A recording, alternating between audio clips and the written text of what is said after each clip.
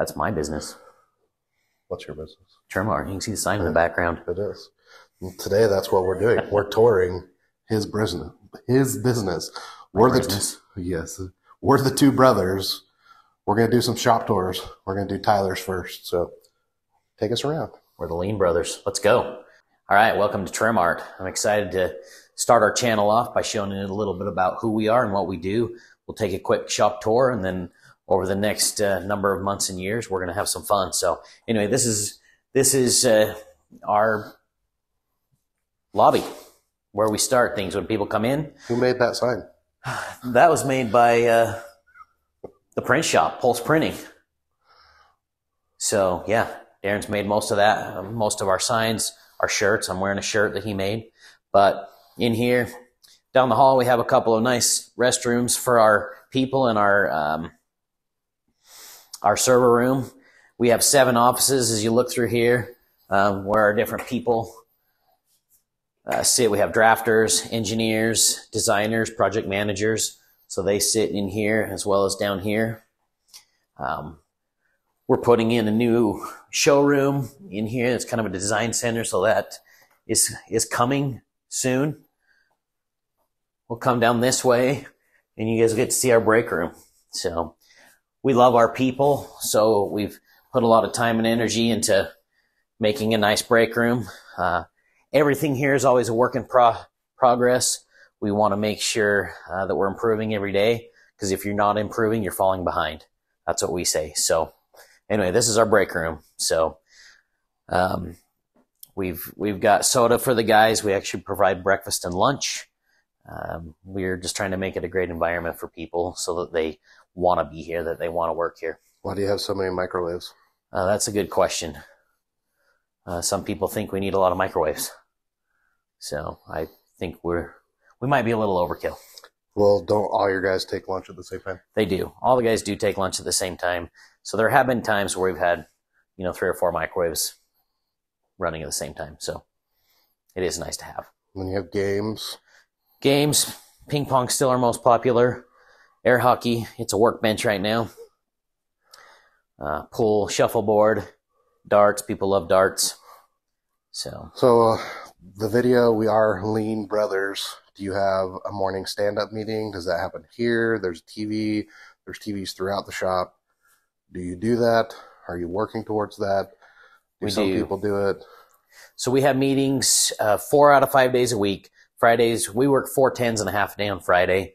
So on Mondays and Wednesdays, we have a meeting with the office and with all of our leads in our shop. And then on Tuesdays and Thursdays, we have the entire shop. We meet together. We talk about improvements. We do trainings, things like that. So it's a little bit of a hybrid morning meeting, if you will, but we do it 4 out of the 5 days a week. Sweet. And this is where we have the shop meetings. Yep. Well, let's go look at the shop. All right.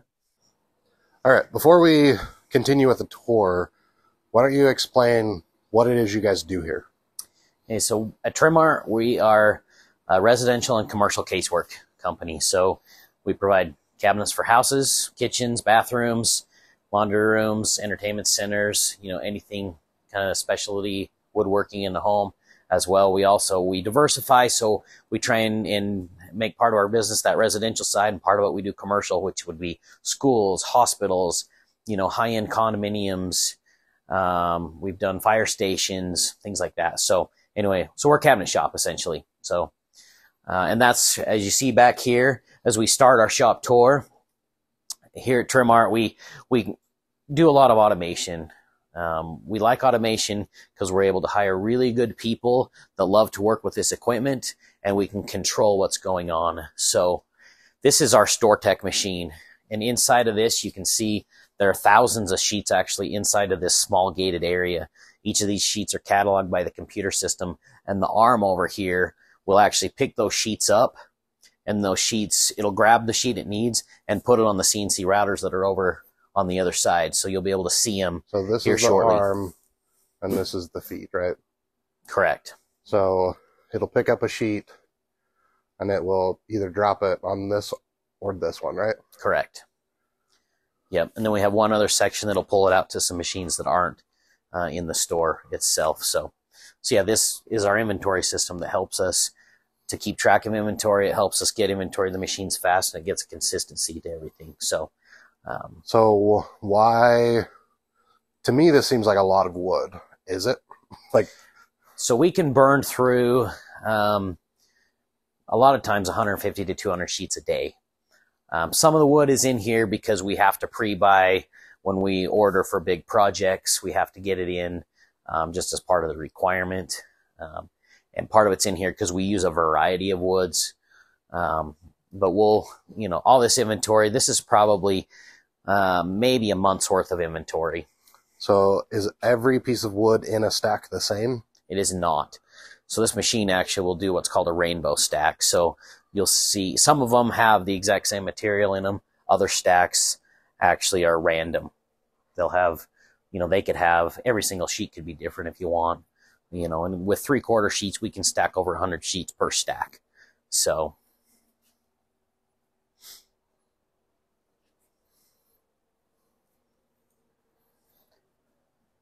yeah, we've definitely got a lot of inventory in here. And then what are these? So over here, these are the dust collectors. So each of these are tied to multiple machines to get rid of all of our dust. So that's what the ducting is for? Yep. Ducting goes to all the different machines. There's multiple ports on each machine, and it keeps our environment clean. Well, let's go see those machines. Let's do it. So these are the machines. We were over there by those dust collectors, so now we're across here. What is this area? What are the machines that are here? So these are the Three Stooges. This is Larry, that's Curly, and that's Mo. So these are CNC routers. So all the wood, comes out of the store. It goes on these routers. It cuts them, it bores them, it drills them, does all the different operations. So these parts were made on the CNC? They were. Yep. All these were made this morning, actually. And we had a very limited crew because it's actually technically a holiday today, so that's why you actually see more piles of stuff. We really try and run things pretty lean. That's the whole point of this, right? But the purpose of lean is also continuous improvement. That's really what we consider lean. So we try every day. Are we a lean company? I would say no. We have a lot to work on. But do we practice lean? Yes, we do continually improve every day. And so we try and keep our WIP, which is work in process, to a minimum, so you don't see a lot of parts around here. We had one guy here, that's why you even see these carts right here today. But yeah, each of these machines, they'll be spitting off things on each of the conveyors. You can see we have label systems that all the parts get labeled right at the table. And then once they're labeled, they're barcoded, numbered, things like that. And then they come off and go down to some other machines that are down here. So the machine straight ahead over there, that's called the edge bander. That puts the edging on all of our cabinet parts. So everything flows down there on these carts that we have. We found these for a super good deal on Global Industrial, and they've been amazing. So we send those down to our edge bander. So they come off here. I'm assuming there's a step here before they go there. Correct. So this is another computer-controlled machine. Parts that need to be drilled on the edges go into this machine.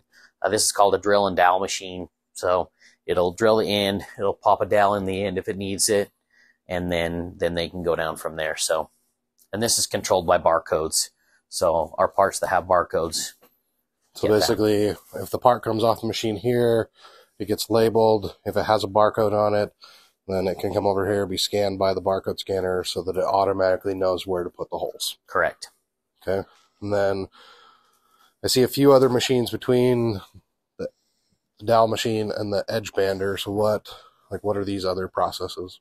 So this middle section between the two is actually for our painted doors. So these piles of doors that you see over here right now, they haven't been processed through again because we only had one person here today. But this first unique machine is called a shape and sand. So it actually sands and finishes the edges on the doors. Down here, we actually hinge bore for all of our hinging on our parts. So it goes through here. And then we have where all these lights are right now. This is a sanding station. So they'll grab the doors, do a quick hand sand on them, and make sure they look good. So basically this sands the edges, this puts the hole to accept the hinge, and then manual sanding here. Correct. We try and have everything that we need out. One of the things you'll find that we're starting to do is we're starting to get rid of toolboxes. We're starting to get rid of drawers and starting to get everything out so that we can see it. We know if it's there and we know if we're missing. So you got a lot of this pegboard stuff around. Looks like these are 3D printed holsters for different tools. They are. So these are routers. They're two different routers. So they're both routers. I'm assuming they have different bits. They do. So I'm guessing you have dozens of routers throughout the shop? We do. One of the things we found is it's, one of the wastes, is changing tools out. So it takes a lot of time. If we were going back and forth changing to those two different bits, you're talking, 3 or 4 or 5 minutes by the time you do it. So we found it's way cheaper just to have a second router. You just grab the one you need, use it, put it back. You're not having to do changeovers. So it kind of comes through this process, and then this is the edge bander. Explain to those that don't know what that does. Sure. So if you look at a cabinet part, we'll look at these cabinets that are here that actually hold the banding. So on the edge of this, you see that this is a nice finished edge. This one's obviously finished white. Finished, and this one's not. If you look at this doesn't have an edge. So usually it's a particle board, an MDF, whatever the core is. So we take the edge bander puts this edge on them. So this is a really expensive machine to do it. They have cheaper ones. Why? Different features. So this machine is a little more universal. It has a lot of features. Like you can put different thicknesses of edge banding in it, and it'll do roundovers, different things. It's very automated, so everything's controlled by a program. So you just go on the screen, type the program you want in it, and it'll come out done. Less expensive edge banders can still do a great job, but there's a lot more manual tweaking, manual controls. You have to know more what you're doing at each station inside the machine, where this one is pretty automated. And so this one, you feed it in here, it goes down there, and then it returns itself? It does. Yep, it's got a return conveyor. This bander's super long. It's really fast, but you can have, at any one given time, depending on how big the parts are, you can have from 5 to 10 parts just inside the machine at any given time. And it feeds 25 meters a minute. So that's roughly, 75, 80 feet a minute. And so you can imagine how fast parts can come. So we have them come back, kick back, so that operator can run it by himself instead of having to have multiple people. That's one thing that we do. We always look at equipment. What's the labor equivalent of equipment? That's kind of how we look at that. So when we first bought this edge bander, it was all by itself without a return conveyor. And it took 2 to 3 people to run it. And now we can run it with a single person by adding that return conveyor. And so that return conveyor, I don't remember the exact price of it, but it basically was the equivalent of one person's salary for a year. And so we, looked at that and said, yeah, that's a quick payoff 1 year. So it's made sense. So this looks like another boring machine. It is. So the other one is not very far away. Why do you have another one? So first, we want redundancy because we do a lot. And so if a machine goes down, we've never had a machine go down for very long, but if a machine goes down, if we couldn't bore our edges, it would literally stop production. So that's the number one reason, redundancy. But number 2 is we pair it with this other CNC. This is called a vertical CNC, so we can do drawer parts. We can do a lot of things through this. And by pairing these two, we get a whole nother work cell. And so that's kind of why we have 2 drill and down machines. So you have 3 vertical, 3 horizontal, 3 CNCs, horizontal, and then one vertical. Correct. And then you were saying earlier, this is the 3rd output station for this. This doesn't look official. This doesn't look like an official output station. Well, one of the things that Paul Akers in Lean says is use your head, not your wallet. And so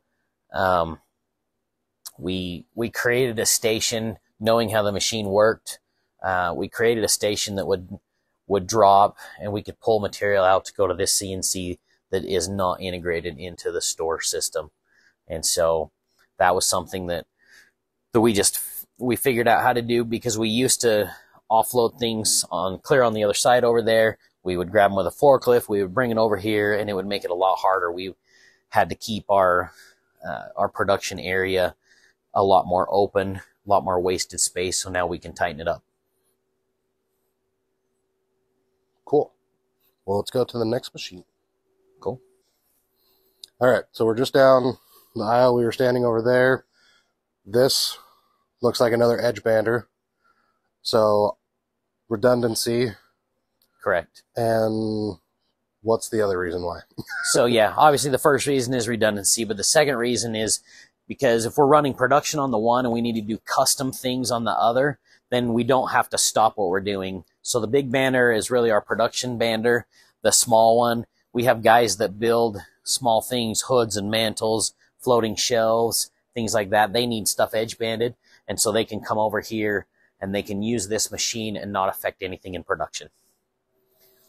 So in essence, if something out of the norm needs to be done, you have another one, but then you also have redundancy at the same time. Correct. It's a little bit smaller, so I'm assuming less features, less speed. Definitely. It's things way, like that.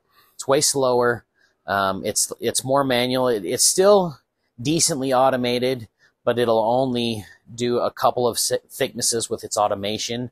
We can put different thicknesses of edge banding on, but not necessarily round them over the way we would want to. So some of that stuff we can't do, but it's nice.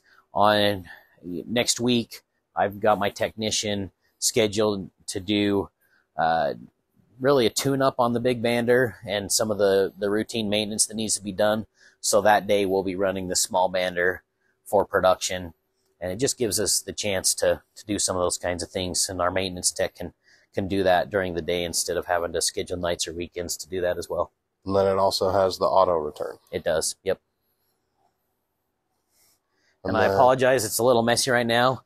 Like I said, if you're not improving, you're falling behind. So yesterday, we started moving some things. We moved this dust collector right here. It's a temporary location. We're actually moving our assembly area here.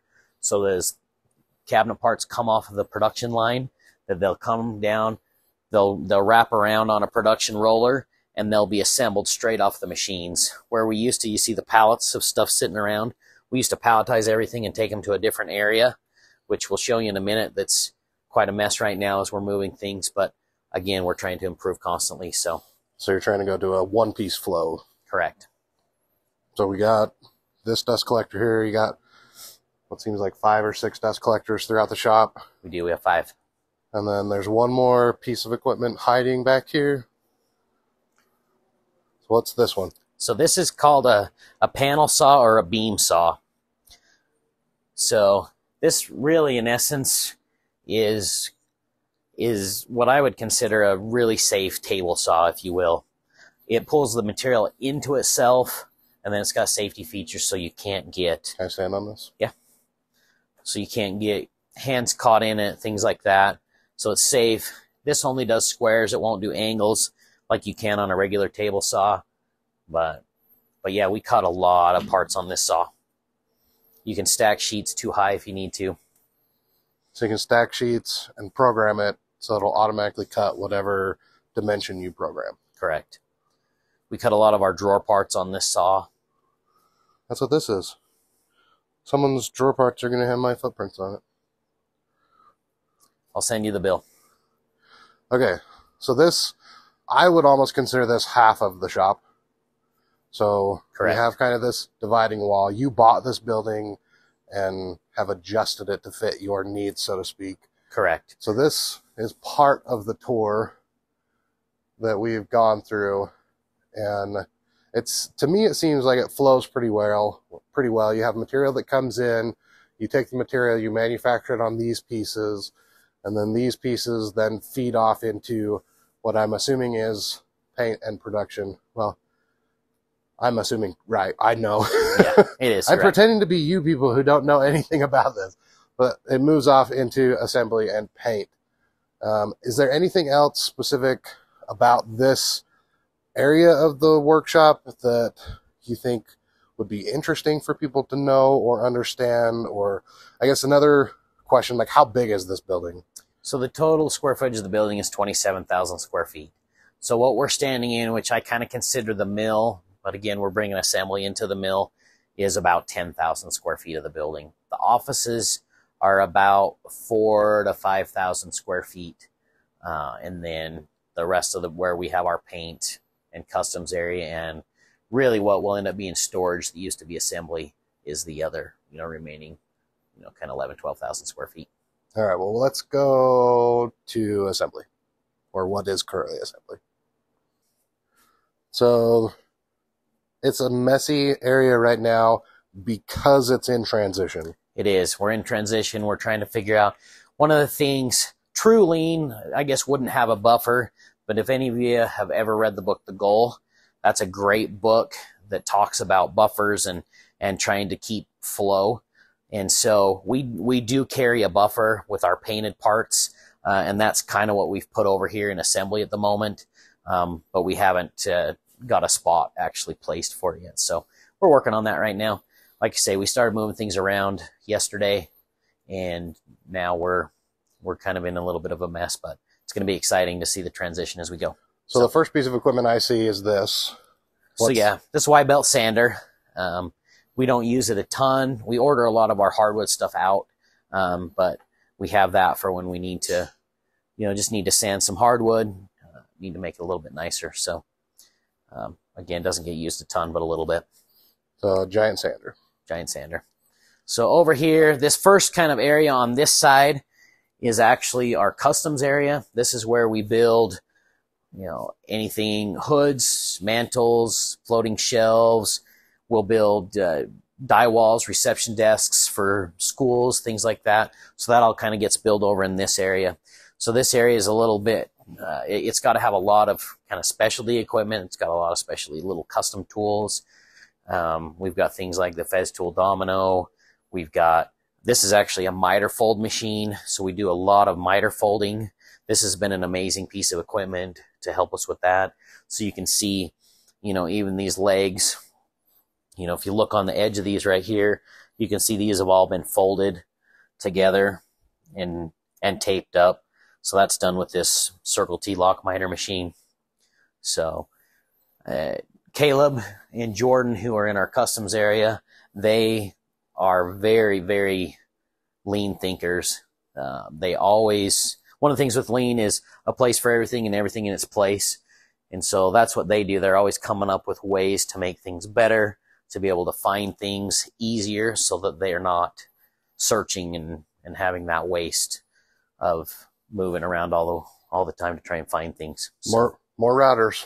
We do. We have more routers, and they all have different bits in them. And there's a box for routers. There is. So that's kind of our random box that, the parts that we're using just once or twice a year. So we keep those up high. Everything else. One of the things that's going to happen soon is Caleb said, I want to get rid of the toolbox. So that toolbox will be disappearing here over the next couple of weeks, and we'll be making some new brackets for our wall. Never have too many clamps. It's true. Okay, so we just finished customs in this area, then what are we moving to next? Okay, so this is kind of where our storage starts. On this side, we have what's called our customs buffer. So the customs buffer is really once we cut parts on the machinery over there, we bring them over here, and then these guys will process through them. So we got to have a little buffer because sometimes the speed isn't the same. Really, the point of a buffer is to help kind of level load everything. So anyway, customs gets a buffer because sometimes it takes them longer to do things and sometimes they're quicker than the rest of the process. So we keep a buffer there for them. This is a storage. This is a work in process. We put these racks here a month or so ago. We're starting to get them organized and labeled very slowly, but again, you got to improve just a little bit at a time, just a teeny bit at a time. We love 2-Second Lean by Paul Akers, making incremental improvements every day. So as you look over here, so this is what's called a case clamp over here. This is for when you dowel a cabinet together. Then this will actually come down. It'll put pressure on your cabinet, clamping it together. This will get moved over there over the next couple of weeks. So this machine's moving to the new area, the new assembly area for the assembly. Yep, that we're working on. So, and as you come over here, you'll see one of the things that we found. We used to do a lot of paperwork. We don't like paperwork because it gets lost. It's not lean. We want our guys to be able to know what to do and when to do them.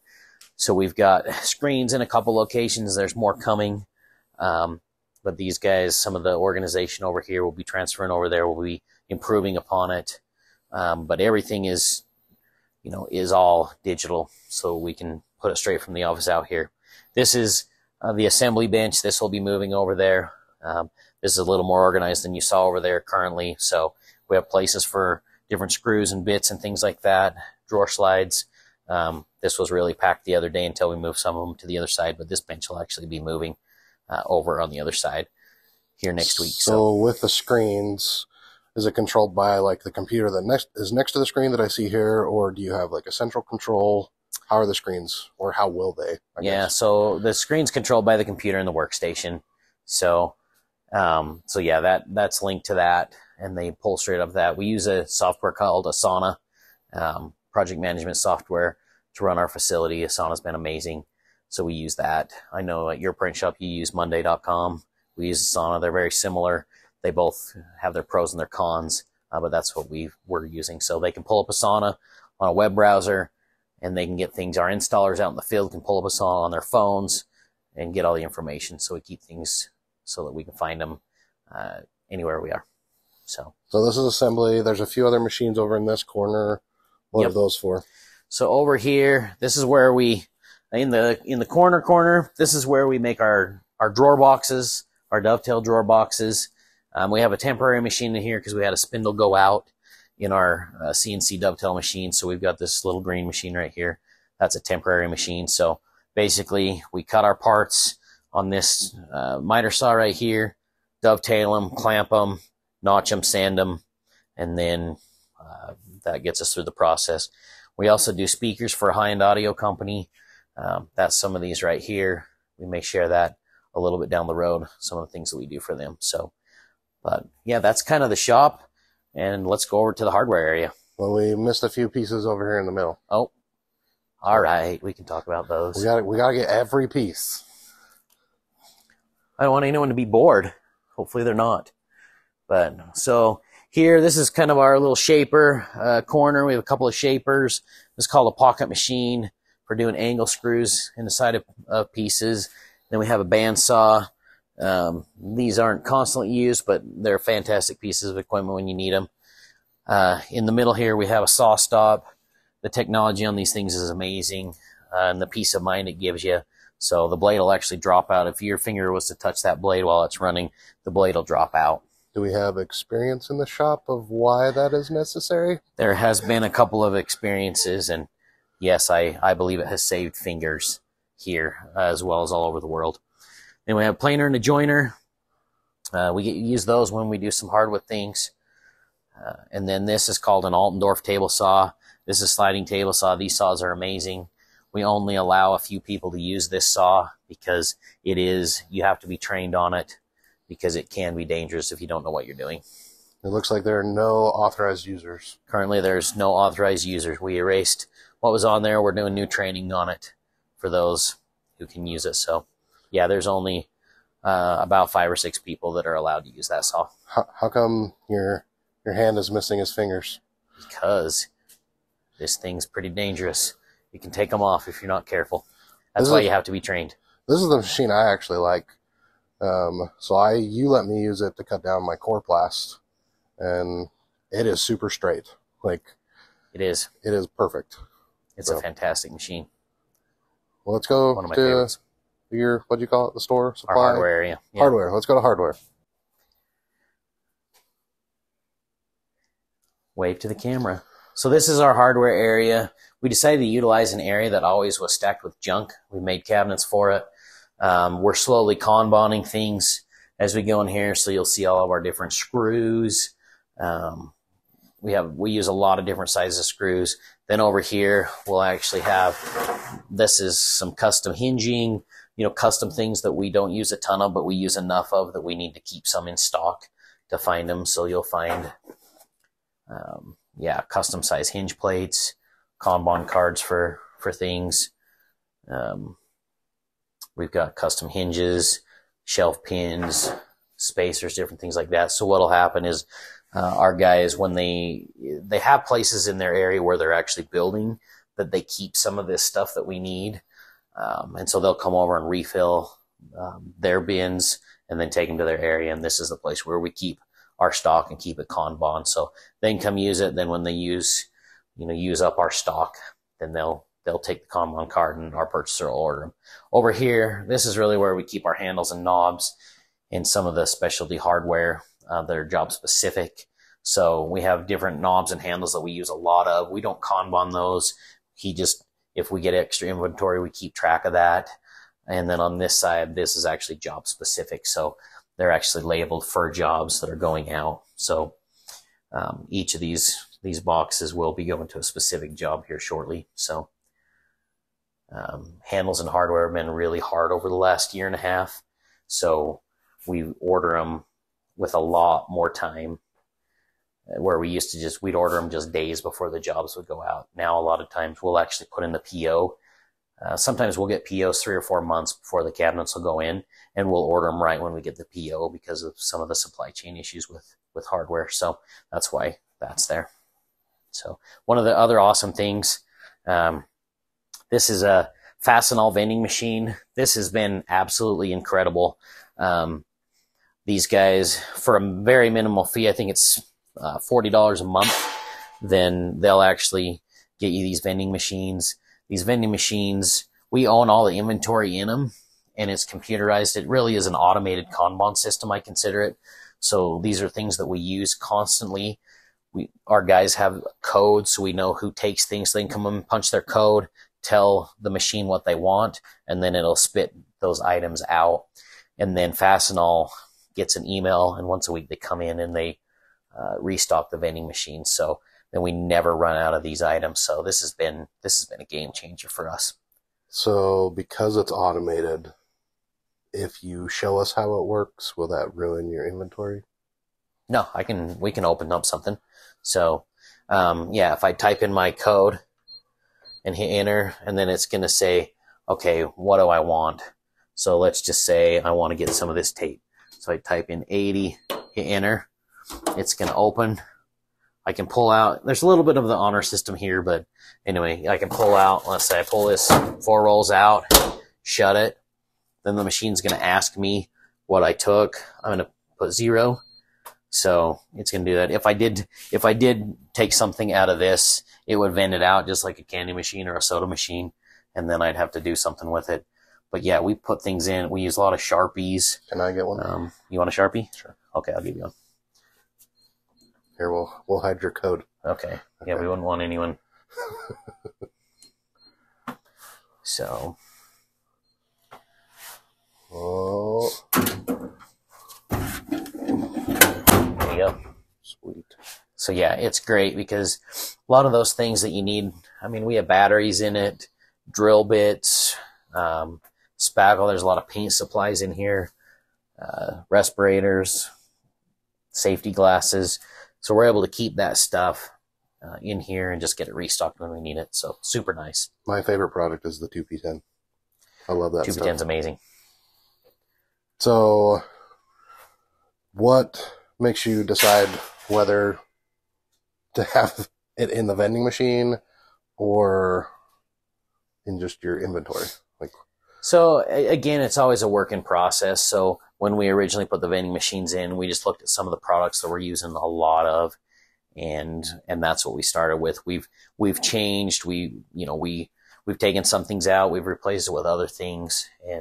But they'll do, what I like is, let's say stir sticks, for example, like they do a service that they'll put 25 stir sticks in a pack. So we can just grab a pack, take it to our work area. So just the way they service, that's kind of why we decide. A lot of the stuff we have in here is for paint, like I said, but cleaners, different things. And so, yeah, we just kind of started with some products that we use a lot of, and that's how we chose to do it. So I guess the only other thing in this area is upstairs. Is that just more storage? It is more storage. That's kind of A work in progress. That's the area we put things that we don't know what to do with at the moment. So, and we can't. There's value in them, although we throw a lot of things away. But we're just trying to decide and figure out where we want to put some of those things, or if we want to get rid of them. So over here, this is just more hardware that we use quite often, or job specific stuff. So again, this hasn't really been labeled yet, but it's going to be shortly. So the last part is the paint shop. Let's go into the paint shop. So this is the paint shop. We actually came in the far side and walked this way. So we're right next to the CNC machines are on the other side of this wall. So tell us about paint. Correct. So yeah, this is our paint shop. Our paint guys are amazing, but we've got a fun setup. So we kind of have a mix of automation and manual paint, which you really need in any shop like us that do both custom things and production. So over here, first on this side, we've got a couple of manual paint booths. This is where we do our hand spraying. They're great booths. They keep a lot of the contaminants, things out of the air, keep the smell out. Inside of the booths, we'll talk about this one of these days, but we have what's called a bow tie filter instead of standard paint booth filters.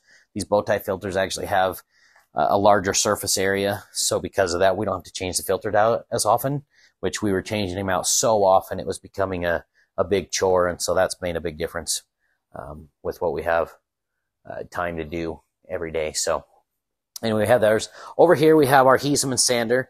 This Hiesemann sander is a super cool machine. This was actually the first sander with planetary heads installed in the United States.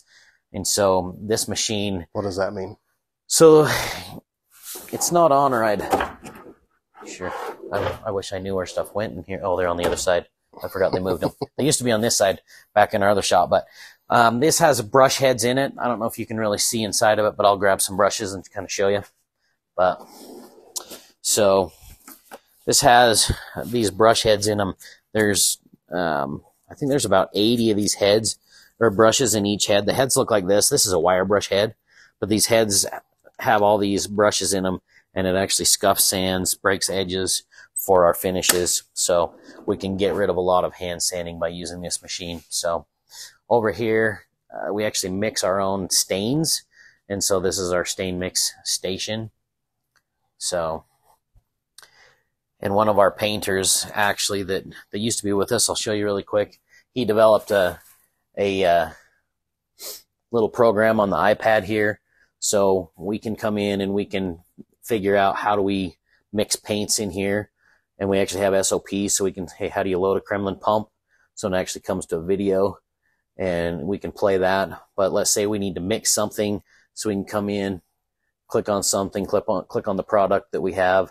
What's the weight? So we weigh our products on the scale, and then it'll tell us how much catalyst reducer and retarder we need to put inside of that, so we get it mixed right.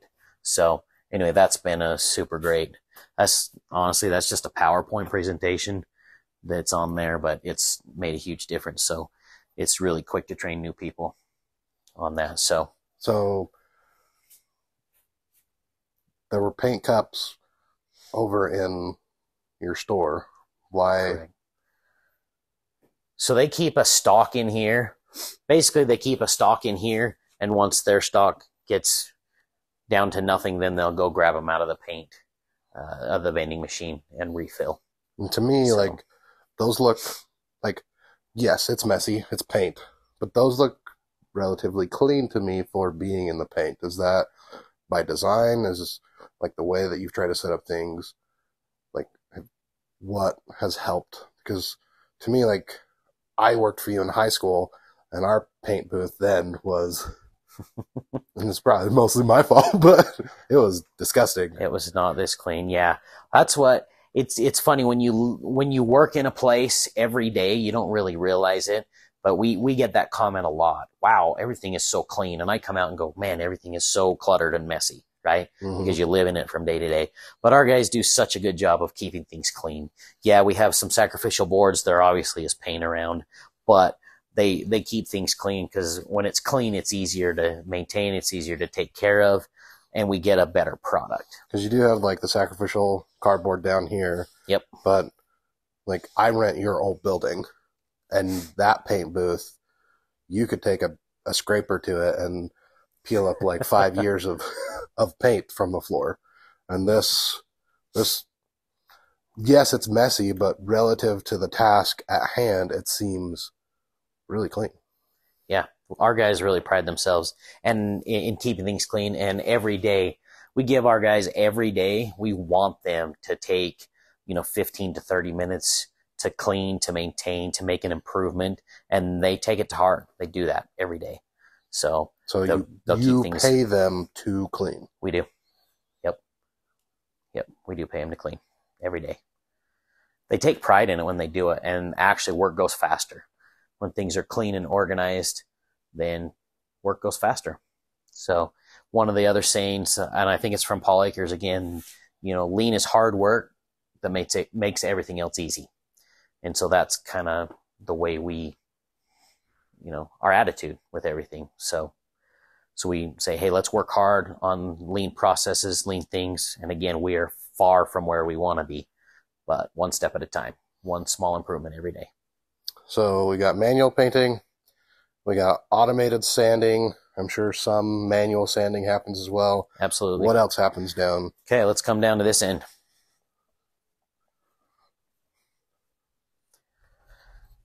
So this is our paint line. So this is a Maycor paint line. This, basically, you can send your parts in on a conveyor. This is a photo eye right here. So as the parts go through, it reads the parts. It knows where they are on the conveyor. We've got a sacrificial paper that they run on.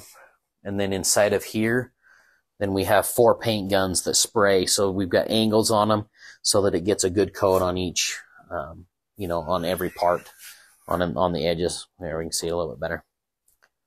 So each one of these spews paint, and it's computerized based off of the light bar. The light bar that determines where, so whether it's on the edge, in the middle, or I'm assuming you can run 50 pieces all kind of like as close. Like, do you have to have? So you can we basically try and have about 2 to 3 inches in between each piece. As long as it's not closer than that, you get good edge coat, good face coat. Seems relatively clean in here for spraying paint all day. Yeah, and they clean it every morning, so this has not been cleaned. So it'll get cleaned, today's Friday, it'll get cleaned Monday morning, and then they'll start spraying. But we like to make modifications. When I first started buying machines, I was always nervous to make modifications to machines. And this machine used to have like this dual bank of filters, had a filter below that you'd open this up. There was a filter down here, kind of at an angle, and then up here there was like a double filter. And what we were finding is that filter was kind of high in here, and over the air from these guns would blow, and then it'd pop up, little particles would pop up on our finish. And we were having to change those filters out all the time. So one of the things we did is I talked about those bow tie filters. We just we cut these boards on the CNC. We inserted bow tie filters in, and now we don't have to change our filters. Even, I think they're changing them about every 2 weeks. I'd have to double check with our paint guys, where we used to be changing them about every 2 days. And so it's made a huge difference. So does this move this way, or it just only goes back and forth right here? It just goes back and forth on this channel here. So it almost seems like, in my opinion, they could change this one more frequently, or take one of these ones and move it to the middle. Not that they don't do that, but it's actually surprising. Where the spray is actually inside, this is a pressurized booth. So there's fans in the top that put pressure in this booth and create a positive pressure. Mm-hmm. And so it actually forces it pretty evenly across these filters. So cool. But one of the other modifications, I don't know if you can see up on top of the machine, where I told you there were fans. So one of the things we found is the machine would get really dirty up in those filters because there's fans. The dust would land straight on them. And so we made a box, put furnace filters on. We opened this machine up to do some maintenance on it a couple days ago. There was not a speck of dust inside of it. And it used to be, you'd get in there every couple months and there would be an inch of dust. So again, just a simple modification, a couple pieces of wood and some furnace filters that cost $1 or $2. Are the And furnace filters on the other side too? Yep. Dual set. So yeah, the filters inside of that machine, it costs about $450 to change those upper filters. And again, those furnace filters are $1 or $2. So by making that, it saves us hundreds and hundreds of dollars every single year by making that top filter bank. So that's been huge. And then I'm assuming this is what actually controls the paint. Yep. So these are all the pumps that pump into the machine. So we use what's called a conversion varnish. And so this is called an Echo Dose. It's made by Durr. This actually catalyzes the finish. So it's a 2-part finish, like an automotive type finish. And so all the paint gets catalyzed. There's catalyst in one pump. Then these 3 pumps are all for paint, and the end pump has lacquer thinner, and it's for cleaning. And so it's all automated. So on the screen, you can pick your recipe, and it'll pull, whether it's paint, primer, clear coat, it'll pull whatever you need, mix it itself. And then when you're done, it'll pull lacquer thinner and clean. I see you've got them labeled. We do.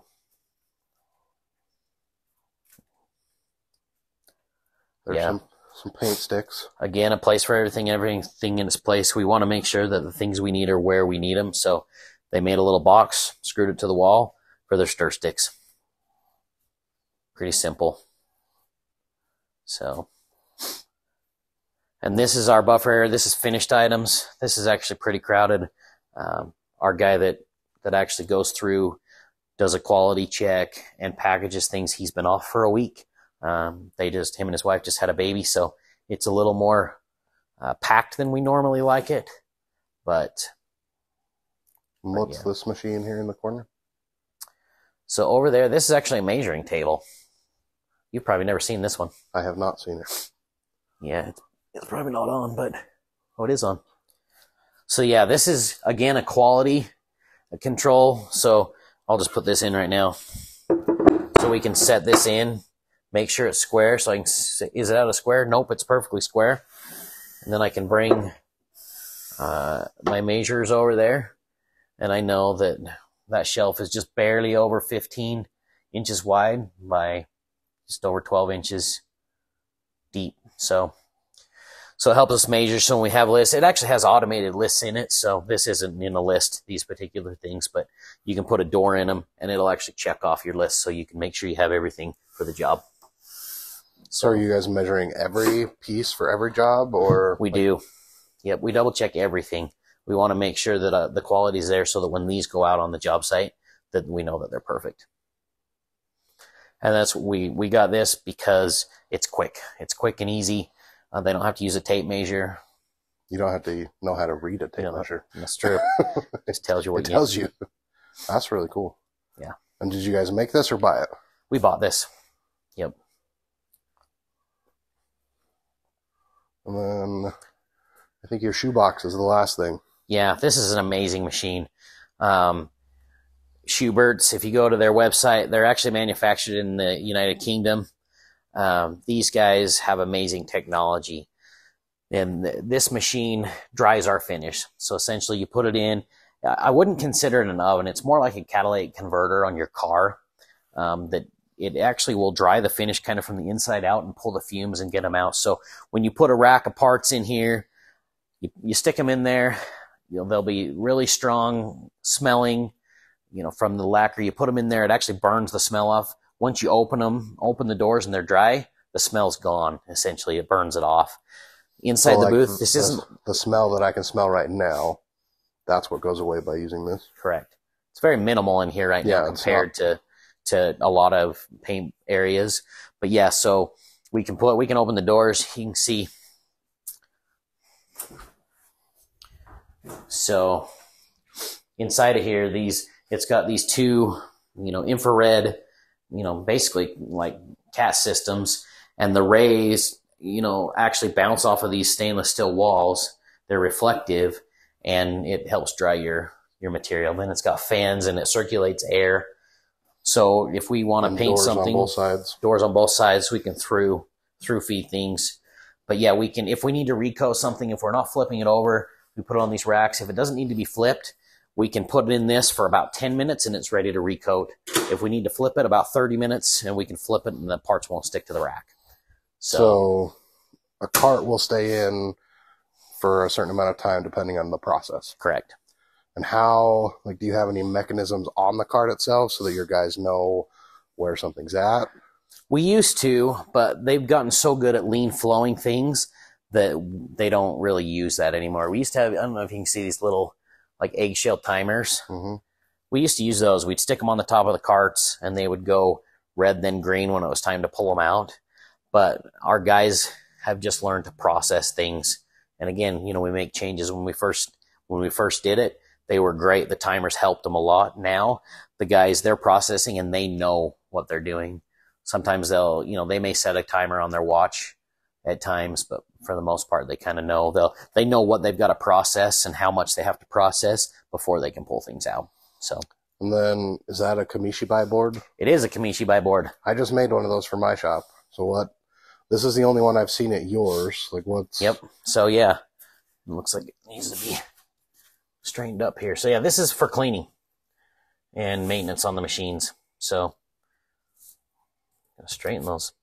Yeah, and we just stuck it on here, used magnets. So yeah, it's all the cleaning and stuff that we have to do on a daily and weekly basis.